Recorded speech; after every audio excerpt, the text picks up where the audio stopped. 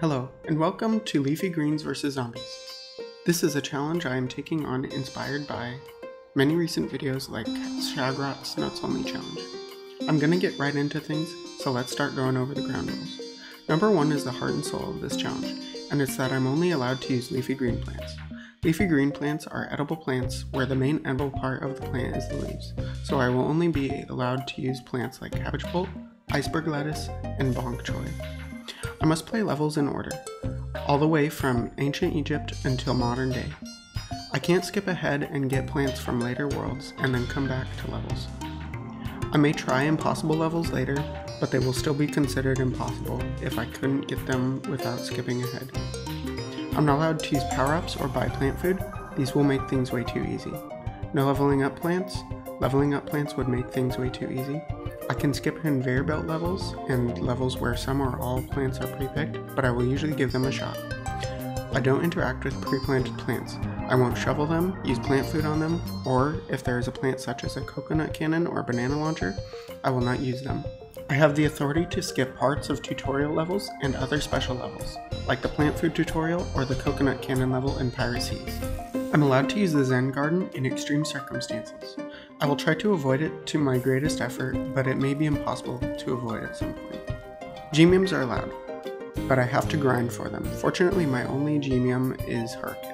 Lastly, I may have to present some new rules at some point due to unforeseen events, so I will be implementing rules mid-game if I run into something. Before we start, I'd like to ask that you show some support for my video.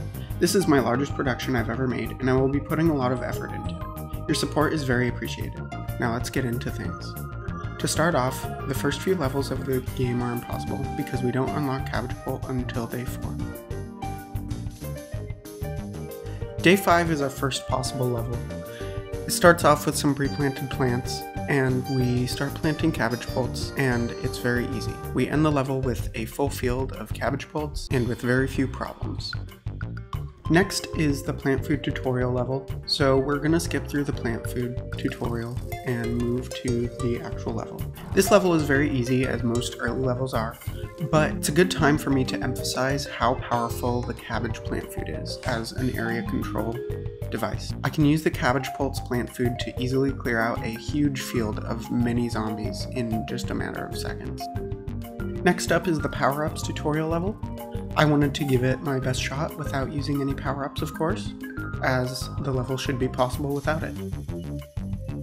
This level did give me some trouble because it's expecting you to be using these very strong power-ups, and I actually lost a lawnmower in the end, but we did come out victorious. I probably could do a bit better and not lose any lawnmowers if I tried playing again, but the goal of the challenge is just to see if we can beat the game with only leafy green plants.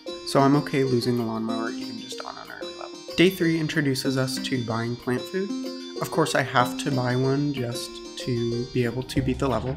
So we're going to skip the tutorial on how to buy plant food, of course, and then we're going to complete the rest of the level legitimately. This level gave me no problems. It was pretty easy. It gave us lots of plant food and plenty of sun because of the 2 pre-planted sunflowers.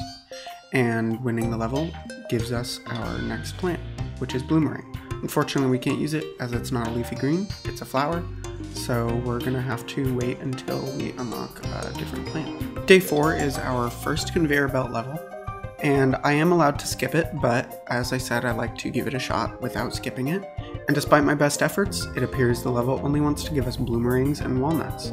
So I spent the whole level searching for a cabbage pulp, and didn't ever get a single one, so I technically won without using any non-leafy green plants, but I only won because the lawnmowers respawned, and so I took the win. And then I am forced to upgrade a pea shooter to level 2, but fortunately pea shooter isn't one of the plants that I'm allowed to use. And then I moved on to day 5. Day 5 is among one of the easier levels of ancient Egypt, but it is significant because this is the level where we unlock our next plant, iceberg lettuce. Iceberg lettuce is really useful as a stalling plant, as we don't have access to plants like walnut. Its plant food is also very significant because it can freeze the whole screen, which might end up being very important in later worlds levels. Day 6 is our first Gargantuar level. This is a conveyor belt level, which means I am allowed to skip it, but as the level gives me cabbage pults and iceberg lettuces, I decided to try my best at beating it. I gave it my best shot, and I actually managed to beat the entire level without losing a single lawnmower. It was fairly difficult, and I had to stall out the Gargantuar at the end for a little while, but in the end I managed to beat it.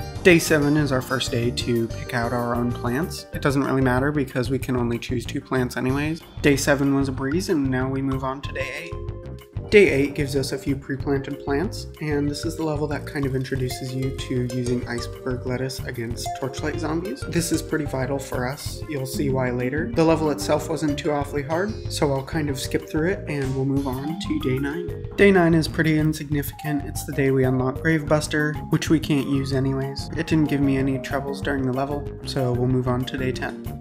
Day 10 has nothing interesting, it's not very hard, so we're skipping straight through it on to day 11. Day 11 was a pre-picked plants level. We didn't have any leafy greens, no iceberg lettuce, no cabbage pults, no bok choys.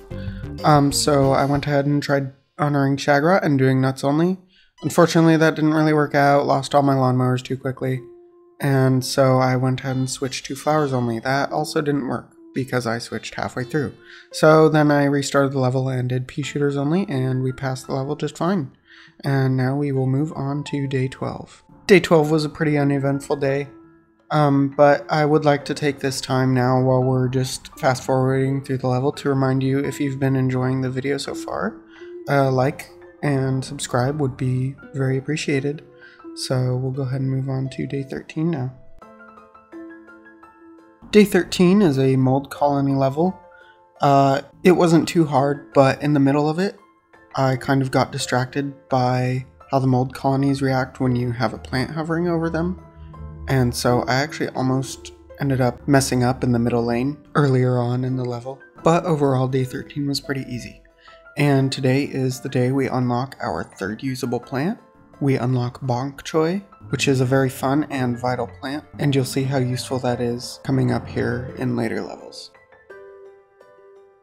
So here in this first level with bok choy, I'm really just kind of finding my ground and finding out how I want to set up my levels from here on out, because we don't unlock more leafy green plants for quite a while. So I kind of have to find a comfortable strategy for me to use on most levels. And so I have found so far that actually using bok choy earlier in the level is good, because it stalls the zombies taking any damage until they get close enough, which means the next wave doesn't start coming as quickly, which means I get to save up more sun. And saving sun is very important in this challenge because of no sun producing plants, as far as I'm aware of, that are leafy greens, unless maybe we count gold leaf, but we'll have to figure out what we consider gold leaf as later. Now here on level 15 we have a protect the endangered plants level. This one's obviously going to be pretty easy because we have 3 sunflowers and normally we don't have any to work with. We do have to work with quite a few pharaoh zombies, which can be difficult, but with our newly acquired bok choys, they aren't too bad, especially when we have 3 sunflowers. Now usually I would fast forward through the level at 10 times speed, but I think it's important once in a while for me to show a level that is at normal speed so you guys can kind of get an idea of how this level goes for me. So I'm kind of going to talk about the future of this challenge as we go along. Some of the remaining plants for me to unlock are plants like Chardguard and Hurricane. Chardguard is going to be kind of important as it's going to be our wall plant at some point, and Hurricane is going to be another good stalling plant. Chardguard of course comes from Frostbite Caves, and then Hurricane is a gemium plant, so we'll have to collect 100 gems for that. A couple other options that we have are going to be Tangle Kelp. I would consider to be a leafy green. Of course, that's only going to be useful in Big Wave Beach. And then we also have Headbutter Lettuce and Rhubarbarian, but both of those are Cediums and they're going to take a lot of grinding for me to get. But Headbutter Lettuce and Rhubarbarian cost 250 seed packets each. Now moving on to day 16. This level wasn't too awfully hard. I did my typical strategy, starting off with bok choy, and then following up with a few cabbage pults in the back. Iceberg lettuce comes in handy here and there. I had some pretty close calls with torchlight zombies. Overall, the level was not too bad, and now we'll move on to the next day. Day 17 faces us with the challenge of never having more than 14 plants. Fortunately, this isn't much of a challenge for us because I never end up having that many plants. Not having sunflowers really cuts down on the number of plants that you have in a level. We get through the level pretty easily and move on to day 18. Day 18 is our first last stand. It turns out to be pretty easy. I go with a pretty standard setup of a couple rows of bok choys and some cabbage poults. The end of a level is a bit of a nail biter. We almost get by, but we end up losing one lawnmower.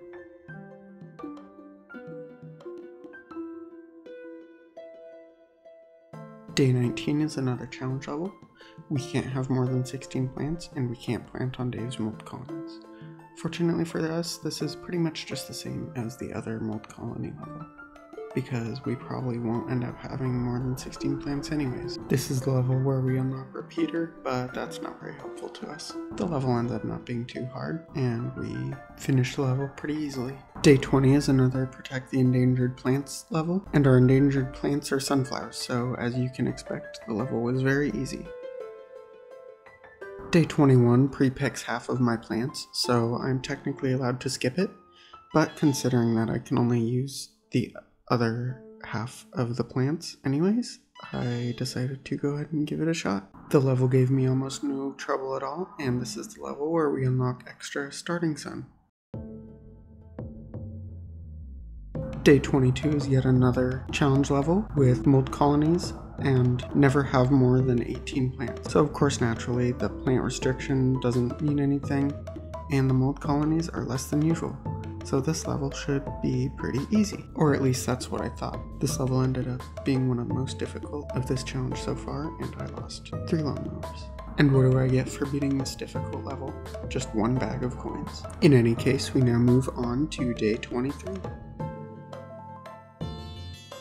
Next up is another gargantuar level. In this level I go for my typical setup for the most part. Things go pretty well up until the end. I do manage to actually kill the gargantuar, but unfortunately I was not able to attend to the bottom lane where there were 2 bucket heads, and I do end up losing 1 lawnmower to this level. Day 24 is another last stand level. It's pretty standard. I go for my 2 rows of bok choys and 2 rows of cabbage pult strategy again, but this time it actually gives us iceberg lettuce to use on the map. Unfortunately we can't use it at the beginning, but I do have a special place for it to use plant food on it, and things go okay up until the very end where it's a nail biter. We barely get by, don't lose any lawnmowers, but we make it and we unlock twin sunflower, which doesn't help us. But now we move on to day 25. Day 25 is the moment we've all been waiting for. It's the battle against Dr. Zomboss. Now, one thing that I wasn't sure of was whether it's going to give us enough leafy plants in order to beat Dr. Zomboss, but I was determined to see if I could try my best, even though it's a conveyor belt level. And so I quickly find that on the first playthrough, I get pretty close. It still gives us boomerangs and repeaters and gravebusters and walnuts, but I come up with a strategy that makes it possible for sure in order to beat Dr. Zomboss. But it's not gonna be super easy. I ended up spending about half an hour on just this level, trying to optimize my play strategy and get the right plants and enough plant food in order to kill Dr. Zomboss, and enough luck with the RNG on how Dr. Zomboss attacks. But I am going to go ahead and play through the entire final attempt of me trying to defeat Dr. Zomboss.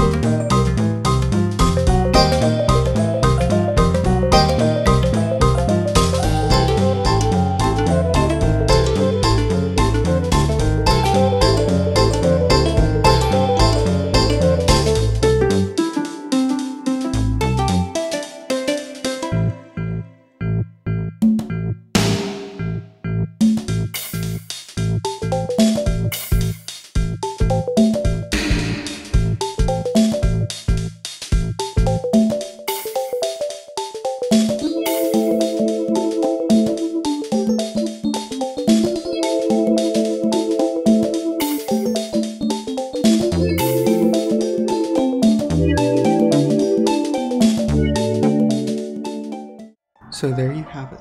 That is Leafy Greens vs. Zombies, Ancient Egypt, all done. There were no impossible levels according to my rules of the challenge. Although we did have some pretty tough ones where I lost some lawnmowers, I really had a lot of fun doing this, and I can't wait to come back for Piracies. If you enjoyed the video, be sure to like and subscribe, and turn on that notification bell so you can be notified when the Piracies video comes out, and the following videos. Thanks so much for watching, and I'll see you in the next one.